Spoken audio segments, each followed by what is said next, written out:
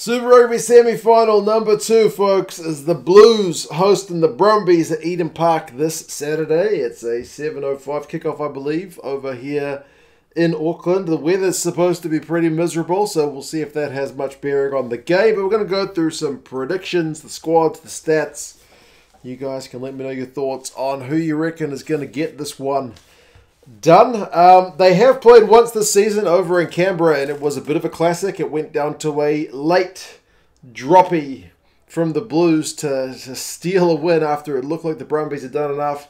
21 points to 19. It was kind of towards the tail end of the season, so it's relatively fresh in both these sides' minds, I would imagine. And last week, both sides kind of looked under a little bit of threat. The Blues early, especially with some troubles at the breakdown and the scrum against the Highlanders. And it was certainly the breakdown where the Brumbies gave the Blues a lot of trouble last time these two teams played. The Brumbies had to come back from 10 points behind to beat the Canes. So that kind of speaks well to the mental fortitude of this Brumbies side. But obviously it's a new week, and we will see which team handles things better. The Blues are the top team in the comp. 13-1. They're one game away from hosting a Super Rugby final for the first time in goodness knows how long. What, 2003? And the Brumbies 10-4.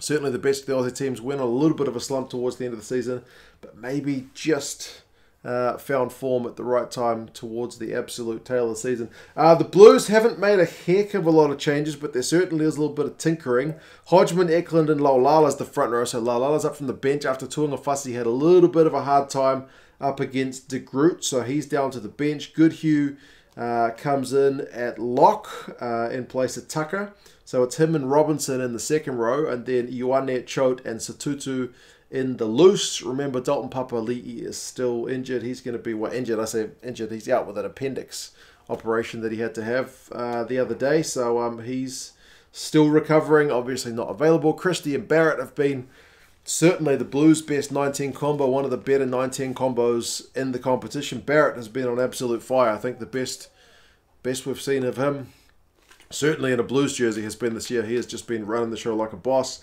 Tuivasa-Sheck and Rieko Ioane are the midfield, and Tuivasa-Sheck, speaking of guys kind of peaking at the right time, I think has really found his feet in Union. He kind of stepped into things a wee bit slowly. Remember, he didn't have that Mitre 10 Cup prep last year with all the COVID stuff, so it's taken him a little while. I know expectations were pretty high. I'm not saying he's the best 12 in New Zealand yet, but I reckon he's getting better week on week, and he had a pretty bloody good game last week. So he's there at 12. Rieko's still got those wheels. Telea switches wings, so he is over to the right wing. AJ Lamb comes in on the left wing, and Perofeta is still there at fullback. He's got 117 points this competition, one of the top point scorers, so he has been in the All Blacks conversation as well, but that's for another day. Suffice to say, he's been pretty bloody good at fullback as Stephen Perofeta. Vikena, Tuinukuafe, and Tuungafasi are the front row replacements. Romano, Tucker, Nock, Tua comes in, and then Sullivan, because remember Bryce Heem got hurt in last week's game as well. For the Brumbies, not a heck of a lot in the way of changes, but they are bolstered by the return of Rob Valtini, who's been out injured for a few weeks. Slipper, Fainga'a, and Laulala are their front row. That's an all-Wallaby front row, and they'll be looking to boss things at scrum time based on what they saw happen to the Blues last week, and also a maul time for sure. Darcy Soane and Caden Neville, same locks. Hooper, that's Tom Hooper, not Michael, because he doesn't play for the Brumbies. Pete Samu and Rob Valtini, their back row. So Rob Valtini, as I mentioned, being back is a bit of massive news because he's been in kind of blockbusting form. Pete Samu, though, was probably the star of their show last week. He didn't get man of the match. They ended up going to Tom Banks, but I probably would have had my money on Pete Samu, man. He was ball in hand. He was an absolute live wire. So he moves to 7, and then, Valtini moves into 8. So a little bit of changing. Nick White and Lolosio are 9-10. Remember I mentioned Perofeta's got 117 points. Lolosio's got 114, and he missed a few weeks out, injured as well. So, Lolosio's a pretty tidy player at 10, isn't he? He's still only a young man, but he's been really good.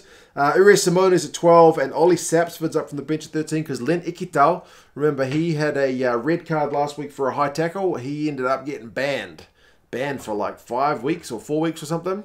So, he's certainly out this week, and if the Brumbies upset the Blues, the Brumbies make the final, he's not playing in that either. So, unfortunate for him. He's out with that red card, so Sapsford's got some big shoes to fill. Tom Wright's got 9 tries. He's on the wing. alongside Andy Muirhead, and then Tom Banks is at fullback. So, yeah, it's good for the Brumbies to have that individual star in Valtini back. You obviously want to field your best teams possible, but as I mentioned, Ikitau is a big loss. For the Blues, looking at their stats, it's interesting because your top tackler in Dalton Papali'i is out, and your top defender, beater, clean break, and try scorer in Caleb Clark is also out. So in terms of individuals, the Blues are missing a couple of key guns, but they've been pretty good as a team this year, so we'll have to see if the other guys can continue on. They don't seem to be a team built around individuals this year, but neither are the Brumbies. They're a proper team's team. Brumbies and the Blues stats-wise, the Brumbies have got the better line-out. They also have better ruck completion stats, so they're pretty tough at the breakdown. As I mentioned, that was a key area between these sides last time. The Blues, though, offensively, which is where they get a lot of their credit, they're sharper with clean breaks, defenders beaten, offloads. They just love attacking play. That being said, the Blues have the highest tackling percentage of all the teams in Super Rugby. So their 13-1 is not just built on some fine attacking play. Their defence at times has been rock solid this season when they've been under the pump. But remember, the Brumbies limited them to 21 points in that game when they played over in Canberra. The Blues attack wasn't looking free-flowing by any means. And the Brumbies, clean breaks conceded is the lowest of all the teams remaining. So they're a hard team to kind of cut to bits. The Brumbies maul it more. They mauled it 9 times last week against the Canes, which must have been almost a record for the season. But, I mean, the Blues are the second team for maul. So, maul against maul. Who do you want to pick from? I think if Romano comes on, he'll add some weight in that area. But, yeah, the Blues mauled it 5 times last week against the Landers. Did get a bit of pay there. But anyway, predictions-wise, the Blues are favourites. Maybe a bit heavy favourites for my liking. 12 points with the bookies. And 16 points with the Rugby Forecast algorithm. Remember, rain is forecast. Although rain was forecast today and it hasn't really come. So it's still pretty miserable looking. But anyway, Ben O'Keefe is the ref. So hopefully we're not talking about him at the end of the game. But as I said, Blues and Brumbies. If the Blues win, they will be hosting a final. If they lose, it'll be the Brumbies travelling to either Hamilton or Christchurch for a final. So Chiefs or Crusaders fans, after tomorrow's game, will be becoming very big Brumbies fans in a short amount of time. But anyway, you guys let me know your thoughts. Do you reckon the Blues this season just going to be too good at home for the Brumbies? Or can you see the Brumbies doing what they did to the Hurricanes last week and disrupting them, outscoring them, and being able to get an away win at Eden Park, which, as I mentioned, has been pretty tough to come by this year. Anyway, you guys have any thoughts, and I'll talk to you guys again soon. See you later.